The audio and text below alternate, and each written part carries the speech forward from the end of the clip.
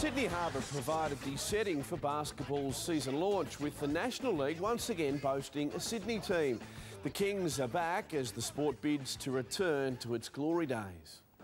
New teams, sponsors and rules. The NBL's reincarnation. We've got great sponsors, we've got a great product now. Now it's on the players to really get out there and pump it up. Perth defend their title as championship favourites.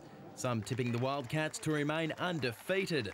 Hard to get where we're at, but now that we're kind of at the top, it will be hard to stay there because, last year showed just how close the competition is. Townsville Crocs captain Russell Hinder adamant the title is going tropical.